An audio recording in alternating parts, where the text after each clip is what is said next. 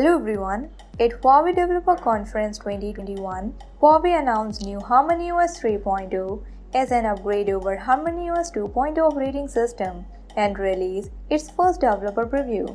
Now, the developers in China are eligible to test the HarmonyOS 3.0 via HarmonyOS 3.0 developer beta version and start developing apps for the latest HarmonyOS version. HarmonyOS 3.0 developer beta will be open in the first quarter of 2022, so it can be tested on different devices. However, the launch for general consumers for smartphones and other devices is far away, since it is still in the development mode.